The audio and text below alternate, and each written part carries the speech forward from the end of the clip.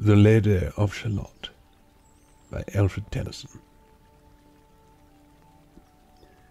On either side the river lie long fields of barley and of rye, that clothe the world and meet the sky, and through the field the road runs by to many towered Camelot.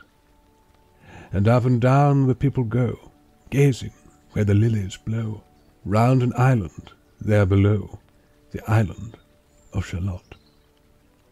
Willows whiten, aspens quiver, little breezes dusk and shiver through the wave that runs for ever by the island in the river, flowing down to Camelot.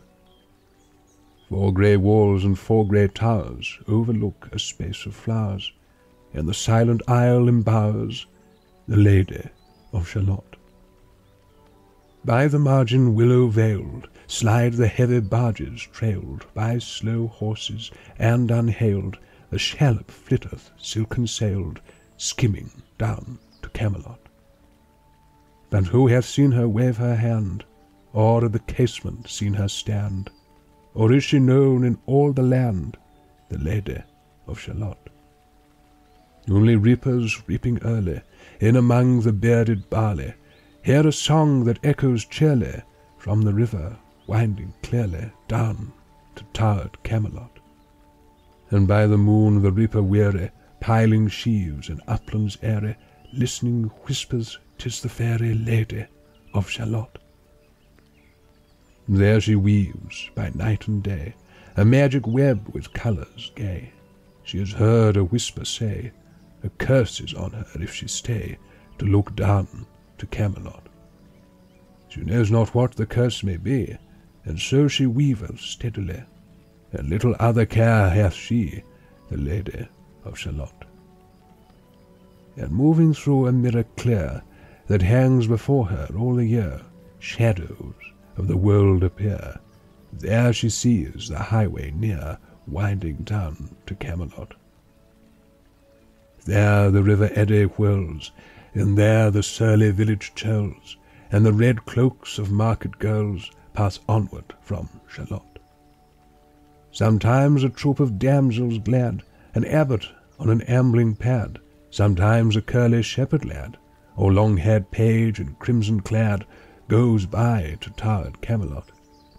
And sometimes through the mirror blue the knights come riding 2 and 2. She hath no loyal knight and true, the Lady of Shalott.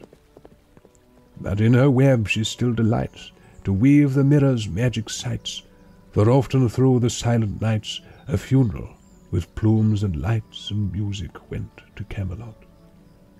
Or when the moon was overhead came 2 young lovers lately wed. I am half sick of shadows, said the Lady of Shalott. A bowshot from her bower eaves he rode between the barley sheaves. The sun came dazzling through the leaves, and flamed upon the brazen greaves of bold Sir Lancelot. The red-cross knight for ever kneeled to a lady in his shield that sparkled on the yellow field beside remote Shalott. The gemmy bride glittered free, like to some branch of stars we see hung in the golden galaxy. The bridal bells rang merrily as he rode down to Camelot. And from his blazoned baldric slung a mighty silver bugle hung, and as he rode his armour rung beside remote Shalott.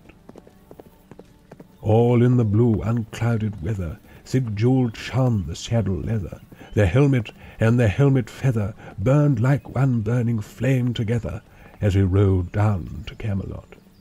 As often through the purple night, beneath the starry clusters bright, some bearded meteor, trailing light, moves over still Shalott. His broad clear brow in sunlight glowed, on burnished hooves his war-horse strode, from underneath his helmet flowed his coal-black curls, as on he rode down to Camelot.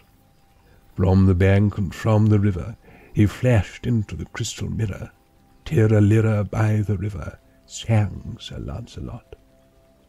She left the web, she left the loom, she made 3 paces through the room, She saw the water lily bloom, she saw the helmet and the plume. She looked down to Camelot. Out flew the web and floated wide, the mirror crept from side to side. "The curse has come upon me," cried the Lady of Shalott. In the stormy east wind straining, the pale yellow woods were waning, the broad stream in his banks complaining, heavily the low sky raining over towered Camelot. Down she came and found a boat beneath a willow left afloat, and round about the prow she wrote, the Lady of Shalott. And down the river's dim expanse, like some bold seer in a trance, seeing all his own mischance, with a glassy countenance did she look to Camelot. And at the closing of the day, she loosed the chain, and down she lay. The broad stream bore her far away, the Lady of Shalott. Lying robed in snowy white, they loosely flew to left and right, the leaves upon her falling light. Through the noises of the night she floated down to Camelot. And as the boat head wound along the willowy hills and fields among, they heard her singing her last song, the Lady of Shalott. Heard a carol, mournful, holy, chanted loudly, chanted lowly, till her blood was frozen slowly, and her eyes were darkened wholly, turned to towered Camelot. For ere she reached upon the tide the first house by the waterside, singing in her song she died, the Lady of Shalott. Under tower and balcony, by garden wall and gallery, a gleaming shape she floated by, dead pale between the houses high, silent into Camelot.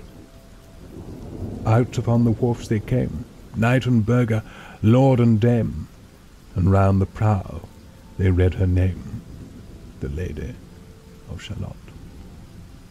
Who is this, and what is here?